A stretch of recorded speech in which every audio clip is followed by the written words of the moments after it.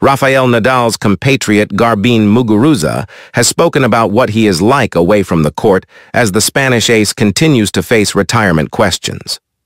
Former Wimbledon winner Garbine Muguruza has revealed a side of Rafael Nadal's personality away from tennis by saying he's very shy.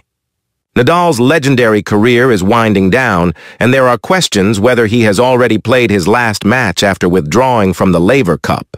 The 22-time Grand Slam winner has competed in just 2 of the last 8 major tournaments since 2022, but did play at the Paris Olympics. Despite missing the recent U.S. Open, Nadal had long been slated to feature at the Laver Cup in Berlin before subsequently pulling out on Sunday.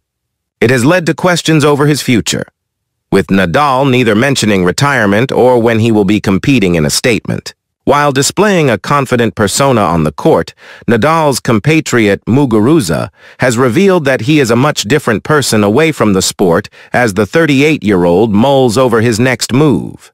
"It's hard to know him. He's very shy," Muguruza told Tennis.com. "We talked a little bit at the Laureus Awards in Madrid earlier this year. He said, 'This is my last year,' but he didn't share anything else. I don't want to ask him personal questions." 2-time Grand Slam winner Muguruza, 30, can empathize with Nadal's situation, having decided to retire from the sport in April.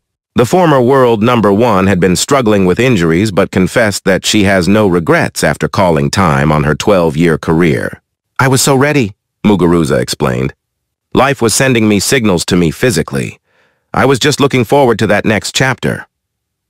It remains to be seen when Nadal will follow in Muguruza's footsteps, but there is a hint that the tennis legend has already eyed up his last ever event.